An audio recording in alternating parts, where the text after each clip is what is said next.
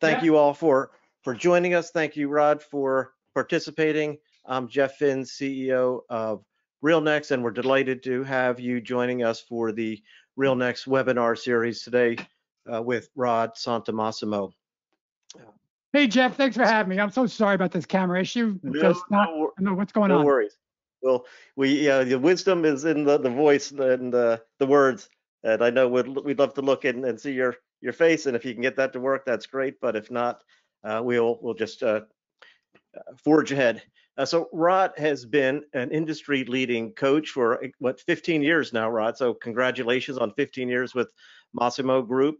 That's fantastic, and you've coached so many industry leaders and have been prolific over the 15 years as well, with your first book coming out, I guess, in 2011, Brokers Who Dominate, and now on your fourth book, Dominators of Commercial Real Estate Brokerage, and with a subhead of how top producers adopt and continue to be authorities in an otherwise commoditized industry. So that's really quite a decade or so that you've brought back to try to elevate the game of the commercial real estate professional, and you're working with what it looks like talent across the spectrum, from junior agents to the most senior agents in the industry. And in reading your book, where you highlight some of the most proficient brokers and practitioners currently, and some that are winding down, and others that are building their careers or even moving into other areas of the industry. So maybe if you could share some of the findings, and what are some of the common threads of these brokers who dominate, the dominators from 10 years ago and those that are still dominating today. And as you point out, in a different type of environment that we're going into currently, how do they stay ahead of the game? Yeah, and Jeff, first and foremost, thank you for having me. Thank you to RealNex, fantastic platform. When I think about, we've coached thousands of clients over 15 years, commercial real estate brokers, developers, mortgage brokers alike. I know RealNex is certainly the preferred CRM from all the clients that we work with. So great platform, but thanks for having me. When I wrote the book, the first book, Brokers Who Dominate, in 2011, that came out in 2012, I guess. We were just starting out. Massimo Group was really just me. As compared to today, we're having over 30 coaches. But we're identifying those individuals in all the spectrum, young to old. And I was told by others that they, for whatever reason, dominate their marketplaces.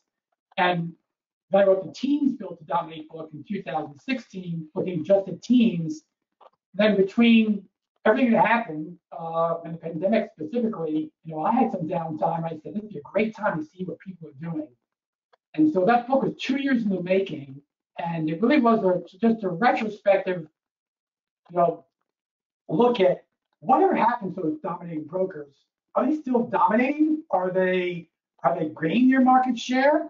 And if so, what did they do over the last 10 years? And yes, during the pandemic, to allow them to continue to grow. And the findings were, yeah, these folks are still dominating their marketplaces. Take the oldest guy, Steven Siegel, the chairman of Global Brokerage for CBRE, who I think some could argue that's the biggest broker in the world. He's still very active today. And even some of the young brokers, Bo Barron, Brad Arms, Chris Cutthos, they have all massively expanded their individual practices by doing specific things, which we'll talk about, and helping them gain market share. What's fascinating, and when you read the book, and I encourage everyone to access the original and this most recent one, but there are certain things that these agents do that you wouldn't think they would be doing, particularly at the level of success that they're having. So I mean, the common threads and the ability to turn brokerage, which is so transactional, into a business, and to migrate and to elevate the game, so you're not working yourself out of a job every day, but you're creating new jobs for yourself, and you've got this pipeline that just doesn't quit, and you can consistently produce. And particularly as you go into a difficult cycle, to be able to consistently produce is what sets, I think, these people that you've profiled apart, and what hopefully some of the audience members can gain from in reading the book and some of the comments that you'll be able to share today. Yeah, Jeff, you just nailed it. I mean, you just nailed one of the key traits, for lack of a better term, approaches, principles of these dominant brokers. And even just starting out, I don't know where you all are in your practice, but if you can stop going after transactions and recognize you're the CEO of your own company, you're all independent contractors more than likely. If you just think I'm a business owner and build a business, that will put you so far ahead of your competition. It will. And everyone in the book, everyone I write about, they built a business. It's never about the transaction. It's about the long-term perspective. Where's the business? How do I build a profitable business model? Looking at sales, marketing, finance, operations, HR, and that HR can be it could be as little as an outsourced admin in the Philippines, right? Or someone like Bob Knackel who has a team of brokers and callers and admin and personal admins taking care of personal stuff. The teams can be massive, but you got to build a business. That is, Jeff, you nailed it. That is one of the top 3 things we see for these dominant brokers. And one of the things that you were just referring to, and whether it's admin or otherwise, where do you get leverage? How do you exert the leverage so that you can elevate and move from a solid career and a solid production to massive, just top producer status, multi-million-dollar a year type of production? Yeah, leverage is a great word. I'm a voracious reader. I've got 3 books on my desk right now. And I read this book, and I always read books. If I get one sentence out of a 200-page book that made a difference, then it was worth the time of reading. So I read this book called Hyper Sales Growth by Jack Daly, who's a sales coach. It was a good book, not a great book. It was a good book. But he had one sentence in that book that resonated with me when I read it and changed my trajectory of my career. And I repeat it again and again and again. And if you write this down, I believe you look at it, you will change what you're doing. It's very simple. Here's a sentence. If you do not have an admin, you are one. If you do not have an admin, you are one. What that means said it many times, and it continues to resonate. So yeah, what it means is you're doing $5 in the Philippines an hour, $10, $15, $20 work an hour, where you should be producing at the minimum, right? At the minimum, $100 an hour, and in some cases, some of our brokers, $2,000, $5,000 an hour. That's what you should produce. You can't get there when you're doing $5 an hour work. It will never happen. So, building a business, leverage. Now, first step, get an admin. After that, you start building out a scalable team. The other, I think, one of the words in your subhead of your book, which I always talk to agents about when I'm helping them, and particularly helping them to take advantage of a tool like RealNex, is to become a market authority. And you talk about how do you continue to be authorities in a commoditized industry. Can you talk a little bit about first of all, what part of the industry is commoditized and what isn't, and how do you take advantage of the easy part to access, which is commoditized, and make it special, make it your own, and turn from a general practitioner into a market authority? Yeah, and unfortunately, it's in any industry. There'll be an average of anything, a bell curve, right? A standard deviation. So given that, if you think about the bell curve, how we look at it, probably 70%, 75% of the brokerage market, they're in a commoditized market. They're chasing deals. They're competing transaction after transaction. They have no really value, for lack of a better term. They're capable, absolutely capable, but not valuable, but not a resource, right? They're not sought after. So I think when you look at how you change the spectrum, and by the way, if you're new to business, I see it. I see it year after year after year. I won't mention his name, although he's out there publicly. He'll tell you. I see a kid on the West Coast who just said, I'm going to be the market authority in my tertiary marketplace. And all he does is he studies the market, trends, sales, in his case, and he becomes encyclopedic knowledge. And because of that, he puts out content that people resonate with. And in a matter of 2 years, that kid went from selling a fourplex when I first met him, and yet he's a client of ours. And his most recent sales were 150 unit apartment complex, 196 unit apartment complex. The dude's making 7 figures. And That's fantastic. He's making 7 figures though, Jeff. Your question was, he's an authority. He's an authority. And you know, we all, and Jeff, I'm sure you know Bob, you know who Bob Nackle is, correct, Jeff? Of course. Yeah. So We had the pleasure of interviewing Bob a few months ago on the Mastermind series here. Oh, great. So you know, and your audience may understand that Bob Nackle is the most decorated broker probably on the planet as far as awards and recognition. And he has sold more buildings than anybody else in New York. And it's history. Think about those two things in New York City. It's incredible. And Bob's a client of ours. So what did Bob do during the pandemic? And this is the important lesson for your audience. Because right now in some of your audience's markets, things are slow. And I understand that. Velocity is down. Absolutely. So what did Bob do? And what did we strategized. What do we got to do now to help us in 2 years, 3 years? What's it going to be? Some brokers don't have that perspective, right? Businesses have plans, 3-year plans, 5-year plans. So what did Bob do? New York was shut down completely.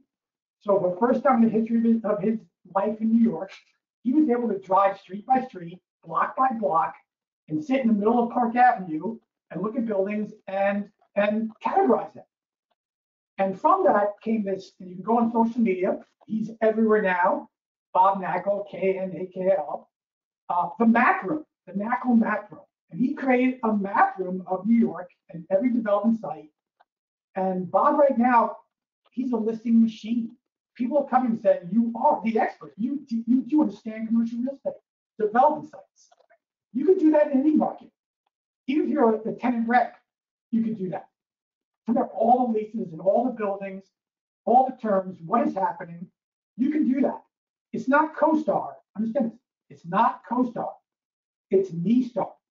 It's my data. Yeah. That's the magic.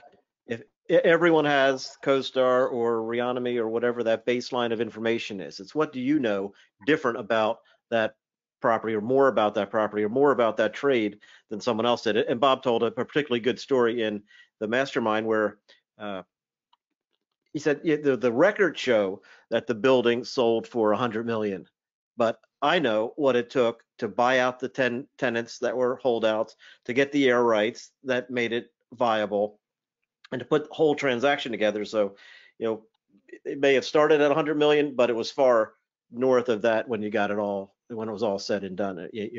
And no one else has, or few have that level of insight into the particular property, and no one gets it from a third party that's a commodity. You have to live in the market, know the market, and I think define the market in a way that is easy enough to be managed. And I think if you look at the history of Massey Nackle and how they went territory block by block and until ultimately they're covering a huge market. But what's a big enough market to play in? What's your thought about that? I'd be remiss not to share with you. Do you know what CRM Bob uses? Say that again. You know what CRM Bob uses? I know he uses. That's why he's still my friend. Yes, the most decorated broker on the planet, who is not technically savvy, he'll admit it, but his team does. They rely on RealNex to track all this information and create the call lists and create the plans to get the success he has. And I got to share that because I think it's important. It's important to show that the best brokers in the world are using RealNex. I think it's really important to share. But I don't want to give a shameless plug, but I had to share that. Go ahead. No, I appreciate it. But when I was running NAI or today at RealNex, found that too many people, when you ask them the question of what do you specialize in, they'll say I have to be a generalist, and they're busy chasing a deal here or chasing a deal there, and never becoming the authority because they're not owning that market. They're not taking the map like you just talked about and saying, I'm going to know everything about every owner and every building on this block. And so when you're dealing with a guy like you talked about on the West Coast, or I know you've coached another friend of ours, Bo Beery in Florida, he needed to get in Gainesville. So from Gainesville, Florida to Manhattan, two totally different markets, but they're following the same principle. Bo's territory just needed to be bigger, and your guy on the West Coast, the geography might have needed to be bigger. So well, let me move away from Bo. Bo's a great guy. I'm wrong, but he wasn't in the book. So I want to talk about him in the book. So take a guy like, and you know him, Bo Barron. Okay, different Bo, but Bo Barron. He was a young gun when I wrote the book in 2012. He was up and coming. The dude lives, now folks, I don't know if you can find this on a map, but he lives in a town called Owensboro, Kentucky. Okay? Good luck finding that on the map. Just good luck. Tertiary markets. Both exploded. Absolutely exploded in the last 12 years. What he's doing is phenomenal. He has created a boutique, leveraging his family's firm, but still, he's plussed it exponentially. But he focuses on really two products. One being self-storage, and others. He doesn't say, I'm a generalist and I can help you in anything you need in Owensboro, Kentucky. He says, this is what I do, this is what I'm great at, and I can help you throughout Kentucky and now beyond, based on what he's doing. So I'm sorry, but it's an excuse to say I have to be a generalist. I get it. If you're a tertiary market, you can't do everything, but you can focus on the 2 or 3 highest velocity things and be an expert at that. Exactly. And then what happens when you are the best brain surgeon? When somebody needs brain surgery, they're coming to you. When you are the self-storage guy or the multifamily guy or the development site guy or the church person or the life sciences lady, the specialization and the branding that you can get from that, and you talked a little bit about it with the social media and the other ways that Bob is doing it, but all of a sudden if you become the authority, you need to let the world know that you're that authority, and the business flocks to you. Yeah, and that's one of the common traits in your book. I mean, you could really see it time after time that these people were just known for something. And that's the key. Look, it's great to be really good at something. And I've been coached by every possible guru I've invested in their program. Look, you can't be a coach and not get coached. That's just hypocritical. So I know this guy might be controversial, but what Grant Cardone would say is, if they don't know you, they can't flow you. And so all these dominators have really intense, purposeful presence campaigns. Bo Barron just started a really, I find, unique podcast with his brother Tinny, who's a comedian, who's fantastic. And they talk about commercial real estate. It's a podcast. That's the point. Bob Mackel's in every freaking paper. I mean, everyone in this book has a presence element to go with the prospecting element. So you're right, Jeff. If they don't know you, they can't fool you. So we introduced you as, and you are known now as the leading commercial real estate coach. What is coaching? What does someone get from a coaching experience? It's different than training, because obviously you need to know the fundamentals, but how do you sort of help these people elevate their game, and if they're a 250,000 producer, to become a 500 to become a million to become 3, whatever it is? What is the role of the coach, and why is it so important? Well, first of all, thank you very much. I'm humbled what you said. And I wouldn't say I'm a really good coach. I admit it. But the Massimo Group is an organization of 30 plus coaches. I think the Massimo Group is the best coaching program in the industry on the planet. I believe that to my core. But to get someone to double their income, triple their income, we've had folks 20x their income. It's incredible. But to get them to do that, you need a couple of things.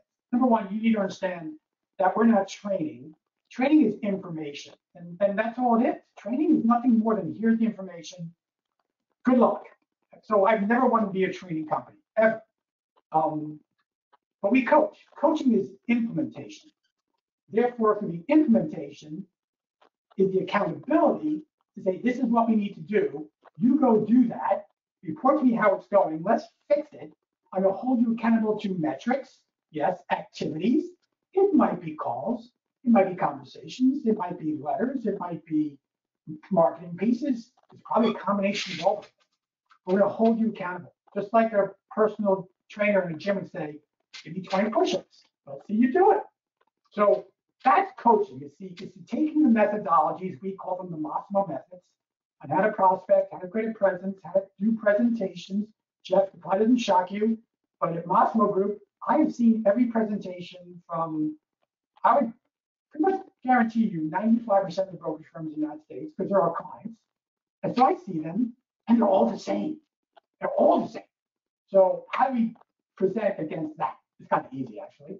How do you present? So we do it every day, the whole gamut of your business, not your transaction, your business. And we give you metrics, and we hold you accountable. And then once we know you're doing the work, my last book was written, Knowing Isn't Doing, because I don't care what you know, I care what you do. And we can't move you forward until we show you you're doing it. You can't move forward. So what it takes is that application, but more so, it takes the individual who says, you know what, regardless of where I am, I know I can get better. In Bob Knackel, when I met him, he doesn't mind me sharing this, I met Bob Knackel, the dude is grossing $6 million a year. That's more than most firms in the United States. He was grossing $6 million a year. Now, within 3 years, we got him to 18 million a year. Just amazing. Why?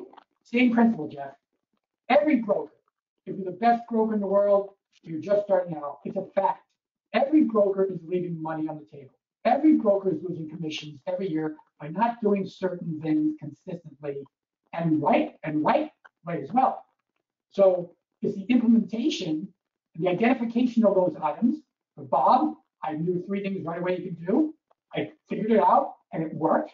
And for other clients, through assessments and practice and monitoring, we can see what they should be doing and they grow. But you've got to have the desire to grow. You've got to have the intellectual curiosity to know that we don't know what we don't know. And that combination of curiosity and implementation creates transformation. Is it a standard playbook? I mean, is there a cookie cutter that you could put someone into and say, here's how you are successful? Or do you need to create a playbook for each person? When you look at all the people that you've interviewed, all the people that you've coached, how do you understand how to get that person to do the work?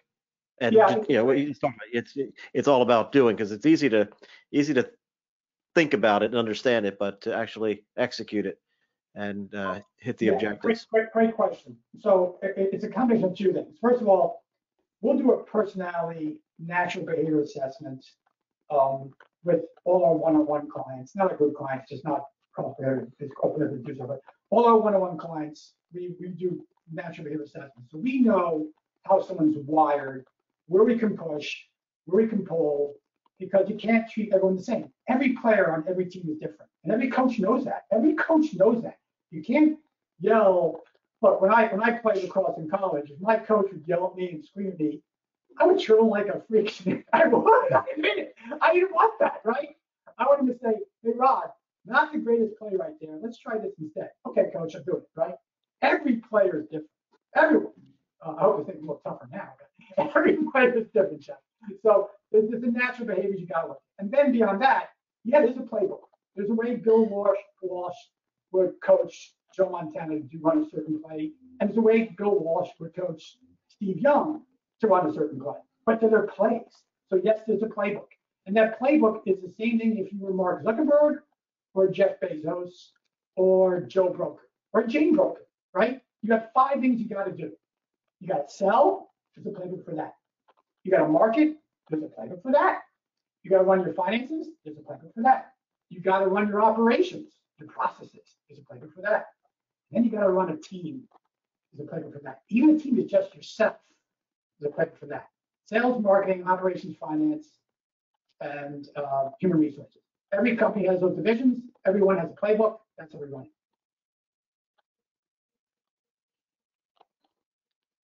When you look at the the profile of the industry. Does maybe it's self-serving. You're from your context, but does everybody need a coach, or can you self-manage? Can you bring this in if you know the metrics? I think with some people, they don't know what great is. They don't know what good is. They don't know what enough is.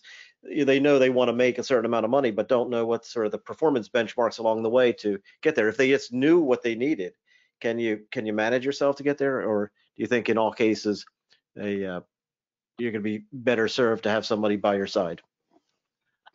First of all, I believe everyone, and not just a business coach, life coach, whatever coach, everyone needs a coach, because everyone, you and me, Jeff, especially, right? Everyone is ignorant. We don't know what we don't know. I don't know what I don't know. That's a fact. I don't. No one does. We're all ignorant. That's okay. Don't be arrogant. If you're arrogant, you're saying, I'm good, I'm fine, I don't need that, then just, if you're not coachable, get comfortable. And Jeff, I will tell you, we have started coaching some of the most prolific brokers and some of the most, for lack of a better term, popular brokers on social media than anyone else. And it didn't work. It just didn't work. They were set in their ways, and that's the way they want to be. So our response is, let's not continue. Let's just, if you're good and you're fine and you're saying I don't need that, then we can't help, because we can't. So while I do believe there are certainly very, very successful brokers who don't get coached, here's a fact. This is a fact. And Jeff, I don't know if you listen to Alex Hormozy. You familiar with Hormozy? No. Okay. He's the most prolific entrepreneurial podcast and thought leader right now. He's blowing up. But he shared one thing which is true. If you're making $200,000 and you really want to make, let's just suggest $500,000, but you don't know how, that means every year it's costing you $300,000 every year, because you don't know how. That's what it's costing you. People say, Rod, your coaching is a high investment. I say, no, the coaching is minimal. The cost to you is exponential. Is that lost opportunity? You can't get that back. So it really comes, it sounds like it's all about desire versus complacency. So, or comfort, as you say, if somebody's comfortable at 200, coaching's not going to help. No, if they're if you're comfortable and you say words like I'm fine, I'm good, that's, first of all, I would say that's freaking awesome. That's awesome that you're in a position in your life, you're like, I'm good. I mean, to me, Jeff, it's just the way I'm wired. I am never good. I am always thinking about more. Always need more. And it's not the money thing, don't get me wrong. I mean, you and I, have been very fortunate, making a lot of money. So it's not the money thing, it's just the desire to get bigger. So if you don't have that, then coaching, you should never get coached, because it's not going to work. It's just not. Like Jeff, our cardinal rule is at Massimo, we used to, early on, a broker would come to us and say, hey, I want you to coach my guys, right? Guys and ladies, excuse me. We'd say, okay, are they going to invest in themselves? No. I'm going to pay for that. And so we tried it the first time, and it failed miserably. It just did.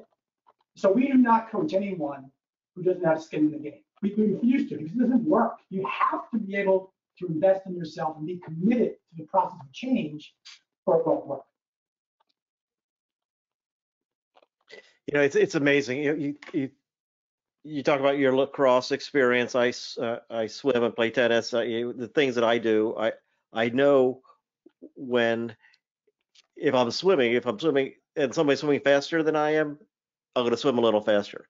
If you swim by yourself, you're not going to push yourself to that limit. If whatever type of conditioning, and you think about it so often just in sports, but whatever it is that you do as a person, somebody watching you is going to see things that you're doing right, things that you're doing wrong, and give you that little extra motivation to do it that much more, to take that extra lap, to take that extra, sprint or whatever you're doing to realize the top performance. Jeff, if you own a brokerage firm, I can double your income. I can double your income, and I'll tell you exactly what you do. Isn't it? Ready? If you own a brokerage firm, what you do is every week you put a leaderboard up on that everyone can see in front of everyone's name. Everyone's name. Guess what's going to happen? Your people are going to start working harder. They're going to be embarrassed, or they're going to drop out. You don't need them anyway. I'm sorry, you don't, right? But number 2 is not going to be happy. She's going to want to be number 1. Number 5, he's going to be number 4. This is what human nature. Mm-hmm. So, but brokerage firms won't do that. They won't do it because maybe it's not politically correct or it's no one's business. I think it's crazy. I think you should put everyone. Well, it's a cultural thing, and it's going to attract people that want to be in that competitive environment and want to be on the top, and it'll weed out those that don't fit, which are likely what those that aren't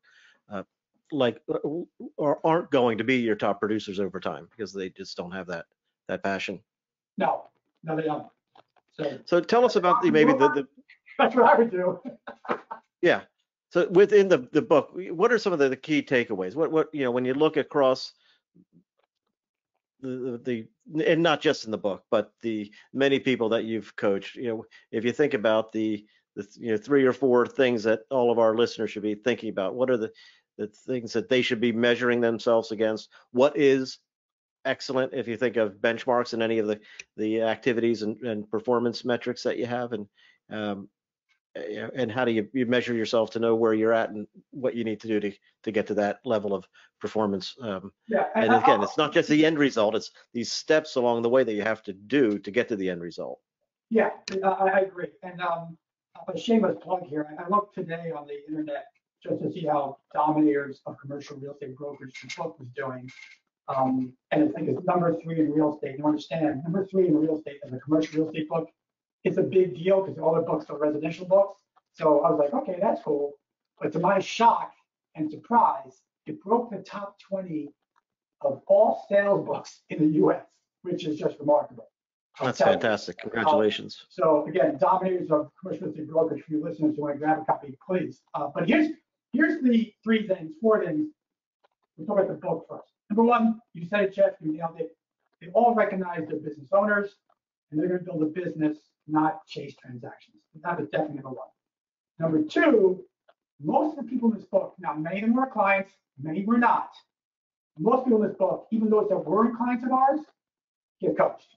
They just recognize they need something to move them and drive them getting better. And that's a remarkable thing. The other thing is they're all long-term perspectives. That's correlation with the business owner, but they don't look at things as I need to fill my pipeline with a transaction this month to pay my bills. They're beyond that now, obviously. But it's where's the market going? Where's it headed? A chapter in the book, Matt McGregor, one of the most prolific industrial brokers in the United States. He's always thinking we're going to be in 12 months. That's on his whiteboard. 12 months from now, this is going to be happening. So, for example, when the pandemic hit, he already got his master's in logistics. He was figuring out and helping all his clients with the supply chain issues. He was the guy. So something like that. Mark Myers up in Chicago. He does senior housing. Pandemic hit. He said, okay, how can I help in the long term? He started finding vendors across the world that offered PPE, personal protection equipment, and got them to his clients. They thought beyond the transaction, beyond the business. What they thought about, and this is the key, it wasn't real estate, it was real life. And that made a huge difference for them. And finally, one thing I found really surprising when I revisited the book, most of the people in the book, not all, but most of the people in the book, they put their money where their mouth is and they invest in commercial real estate. Now, some won't. Some won't. I think it's a conflict. That's completely up to you. But I think if you're telling your clients and advise them to buy or lease commercial real estate, and you don't own commercial real estate, are you really committed to the industry? Commercial real estate remains the best investment after coaching that you can make. So, and there's some that actually were migrated out of brokerage, like Bob Bremer, our friend, that I want to do development. I have a few clients that I'll continue to serve, but primarily what I want to do is move into ownership and taking care of it and building a portfolio. Tim Strange did the same thing, and Bo Barron did the same thing, and Chris Carter did the same thing.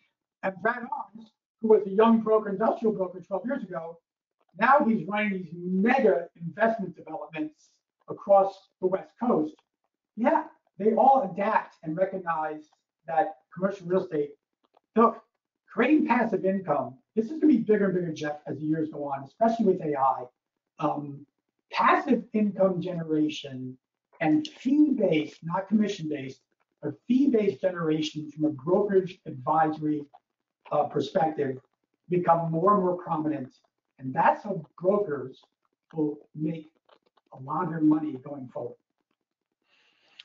Yeah, I think if you're advising younger practitioners today and you're thinking about, where do you want to be, 10, 20 years in the, down the road, you should be migrating into some level of ownership and building some type of portfolio, whether you do it for yourself or you're raising money and bringing people together, because you're seeing so many opportunities, and it can be done right, so it's not conflicting with your clients, but you're actually bringing your clients together into opportunities and presenting them in a way that you're helping to package for them. So taking actually an extra step and providing an additional level of service, which is a way to leverage your market knowledge, your market authority, your position, your relationships, not just build a transactional income, but to build wealth. Yeah, I mean, look, dominant brokers have consistent pipelines, but consistent pipelines still remain being paid deal by deal. It's just what it is. It's the nature of the beast. So yes, passive income generation and consulting advisory generation, all the gurus that I read and follow all say the same thing. Brokerage commissions will continue to evaporate as more and more business models are applied to the industry. Just what it is.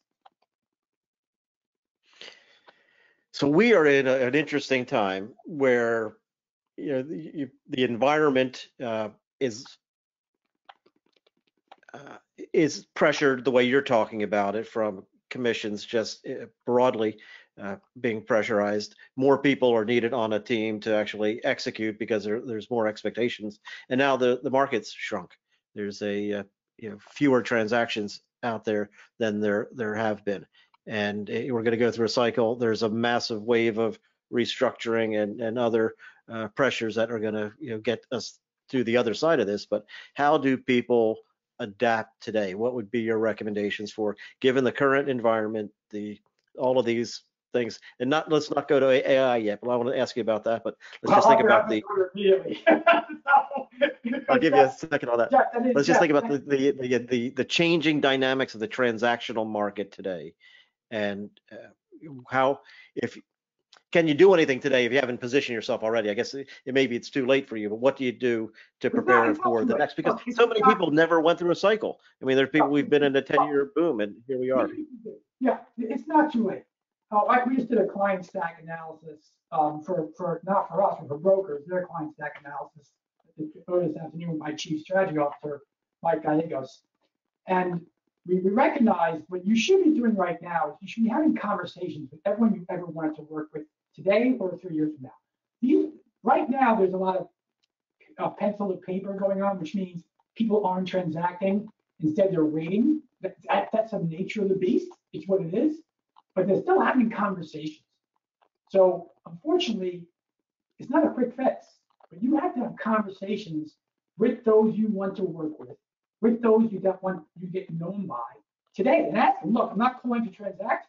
I'm simply calling to see, what are you thinking right now? What are your plans? Where are you? And the last question always is, and how can I help?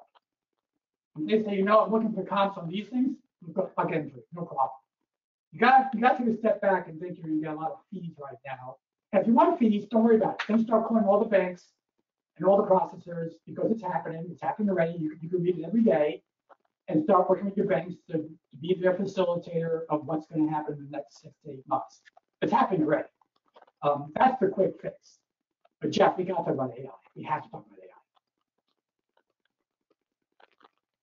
So let's go there. And by the way, for the audience, questions are welcome. Come in with them, and we will do our best to see Rod's view and share perspectives. So let the questions come in. But we're early days in AI, just beginning, and so many people are using it in so many different ways. They're experimenting, learning about it, trying to figure out what does this mega trend do to transform how the brokerage industry is executed in the years to come.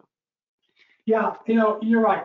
Right now we're on iPhone 1, we are in AI, but Jeff, 7 months ago, there was no AI. There was no such thing as AI 7 months ago. It wasn't. And all of a sudden now it's everywhere. It's proliferated, everything we do.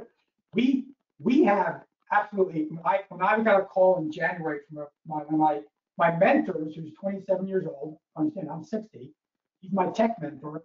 He said, Rod, I want you to watch this thing called ChatGPT. Just give me 5 minutes. I was like, whatever, I don't know. And Jeff, within 5 minutes, I knew the world had changed. Yep. In fact, Yep. I called a senior management meeting at Moscow and said, everything's going to change, and we're going to be the leaders and figure it out. And so we're changing everything at Moscow, everything based on AI, because what AI can do is it's a great accelerant. Whether you like it or not, whether it can replace jobs, whatever you think, it's here. Sorry, you better adopt or you're going to be left behind. That's a fact. So we're pulling our clients into AI. We're assisting them using and leveraging AI tools. But Jeff, this is where we are today. And this is what's the great opportunity for brokers. Right now, today, because I'm building it and I'm seeing it, you can walk into a client, and I don't care if it's a lease or a sale, it doesn't matter. Let's call it a sale and make it clean. Right now, if you want to go after a listing, you would go to the listing, you would pitch your deal, you make it the listing, then you do your marketing materials, and then you go out to the market and you distribute the information and you collect the information back and you get the qualified leads. And 3 weeks to 4 weeks or longer, you tell the client, this is the market. This is where you are. This is the opportunity. And that's today. But it isn't. Today, this is what you can do. You can have all your marketing materials for that asset, because I've done it. I've gone to LoopNet, and I'm not a broker. I've gone to LoopNet, I grabbed the property, I created all the marketing materials for that property, right? Take that to other tools. I won't get too deep into this. You can do a pre-market screening and take your list and let them know this opportunity is about to become available even before you have the listing, because you don't have it yet. Get feedback from the market in 3 days, not 3 weeks, by doing some automated processes using AI. And in those automated processes, after you get the listing, you go to the owner and say, look, I've already looked at the market. Here's the initial feedback. And the owner's like, wait a minute, you know already? Yeah, I know. You get this, this, and this. Here's the pricing range. Tell you what, give me a 30-day listing. Your competition's asking for 6 months. Give me a 30-day listing. By the way, I'm not going to charge you 4% or 5%. What do you all charge? 6%. Where is it? I'm going to charge you 8%, 10%. Why would I pay a higher fee? Because time is money. Interest rates are going up. I'm going to give you an answer in 3 days versus 2 or 3 months. And so the additional fee is nothing compared to what money you'll make or lose by not doing this. And they're going to agree. And then what's going to happen is you're going to create a campaign. Now follow this. You will launch a campaign that day, that very day, to thousands of investors with not only email, text, voicemail drops, but more so today, it's out there, personalized videos of you talking to each investor by their name, videos of you saying, hey, Jeff, hey, Max, hey, Cindy, right, and talking about the deal, and personalized voicemail drops, hey, Jeff, hey, Max, hey, Cindy, and then you get an automated active campaign, which you will figure out interest in a matter of 2 to 3 days. It all can happen today. Everything I just shared with you is available today. Does it take money? Yeah. Is it time constructed? We're doing it right now. We think listings and exclusives will no longer be month-long processes, but a matter of hours or days, because AI allows you to do that. And you may be shaking your head and saying, no way. And I'm telling you, it's available today.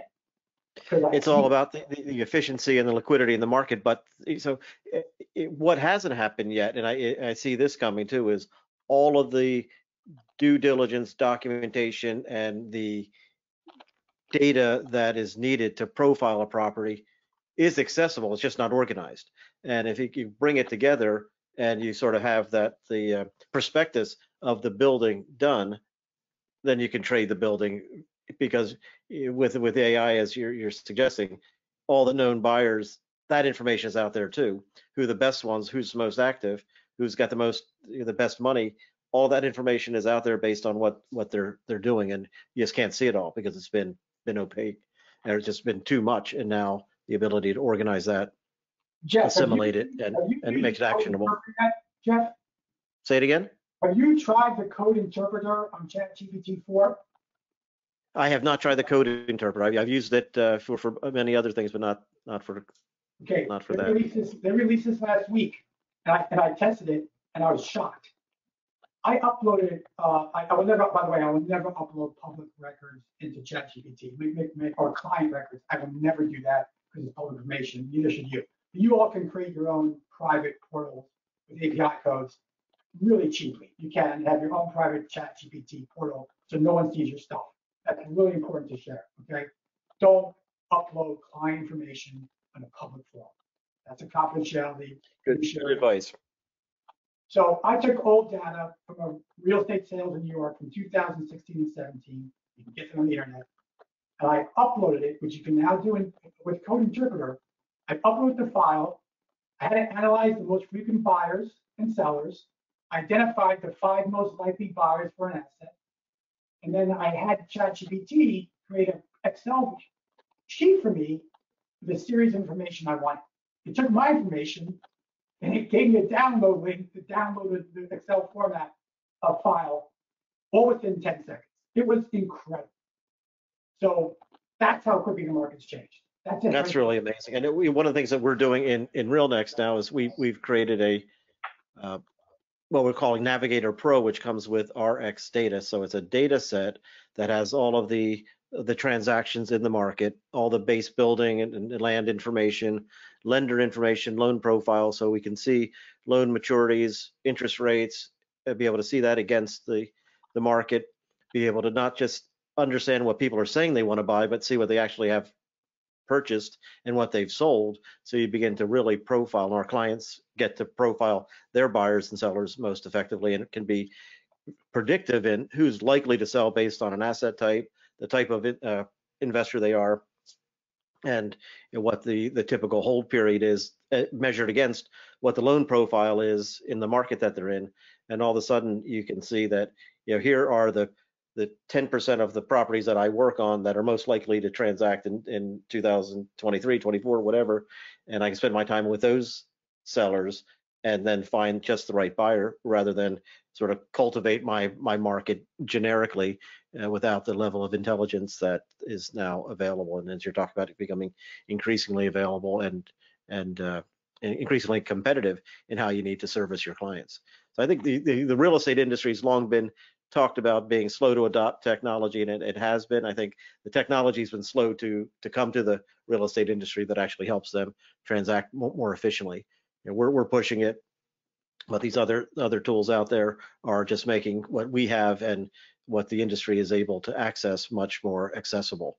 RealNex is a fantastic platform, so I'm not surprised. But man, what an accelerant for your users to get the information and get it out to the market. That's fantastic. So what's next? We have just a few more minutes. I just want to make sure that if I didn't get to cover something that you wanted to be sure you shared, let's take a few minutes to just. I think right now we're look. First of all, I read real estate newsletters every month, right? And I also read business newsletters, and I go outside real estate. I think your audience needs to go outside real estate besides just real estate, but you should be reading real estate stuff. For example, I love the new newsletter, the CRE gap. I love that newsletter because it's clean, unopinionated information. That's what I love. But sometimes the information can be very negative. Watching the news, you think the world's over based on what's going on in the world. I think this, I have a friend, an author, Anthony Reno, who's written some amazing sales books. His new book's coming out in October. It's called The Negativity Fast. I think we all need to go on a negativity fast. We need to get away from the negative and realize, Jeff, I see it every day. Every Monday, I have a call with our top clients. I do. And I say, tell me what's happening. And these are not 10 clients. These are 50, 60 clients. And tell me what's happening. And every week, all they tell me is all the deals they're doing. Every week. I'm like, wait a minute, you read the news, there's nothing going on. That's not the case. You have clients in every market in the United States. You have clients in tertiary, secondary, primary markets. Sure, Jeff, your office clients who aren't doing AI tenants in San Francisco are having a hard time. I understand that. New York clients who are doing multifamily hotels in New York, retail, office, are having a hard time. That makes total sense. But it's the 99% of the rest of the market that is doing really well. I think that people need to realize things are happening in commercial real estate brokerage today. That is the thing I leave behind. Yeah, I think it is an interesting human trait, I guess, to focus on the negative. So a lot of people talking about the problems, but the problems really are the opportunities in the market. So we are an industry of problem solvers. So when some of the owners have problems, they've got debt issues and debt structure. But that's where talented people like we have on the call come in. How do you help them repackage, reposition their asset? How do we get them to the other side of the cycle so they're not underwater, or get interest rates down to be able to cover? And it's work and advice, and these clients need our services more than ever. And it should be an exciting time, and one that the group here and our clients, our mutual clients, are excited about, because it's going to show who the best and where the best value is coming from, and how they can help their clients identify opportunities, whether it's on the buy side or reposition their properties if they need to work through the cycle to get to the point where they can recapitalize them and get to another growth cycle. Yeah, and I'm not being disrespectful when I say this, but the last several years, selling an asset at record high prices, that wasn't hard. It just wasn't. I'm sorry, yeah. It wasn't. Interest rates were not, there were no interest rates, and there was heavy demand and a lot of cash. Okay, great job. But that's the easy one. This is what hard feels like. Today is what hard feels like. And that's why this was never supposed to be an easy industry, commercial real estate brokerage. This is what hard feels like. Yeah, and not helping someone sell at a record price, and helping someone who's about to go default on their note, either refinance or find a buyer, sell at a price they never expected to sell at because now it's way too low compared to last year. That is the job you have now, and that's the job of a true market authority. Commodities can sell at record prices. Authorities are what's needed today. And that's what you get paid for. I mean, the hard work. That's what you should get paid for, not just to get in the way of a deal, because you to get, when 3 years ago, if you got the listing, you sold the property. Now it's real work to get it structured properly and get the right people together. So this has been fantastic. I apologize for having my camera. I don't know. It worked 10 minutes ago when I was on a Teams call and a Slack call and a Zoom call. I don't know what happened. So I apologize for that. We're sorry we didn't get to see your smiling face, but we heard your energy and enthusiasm. Thrilled about the success of the book.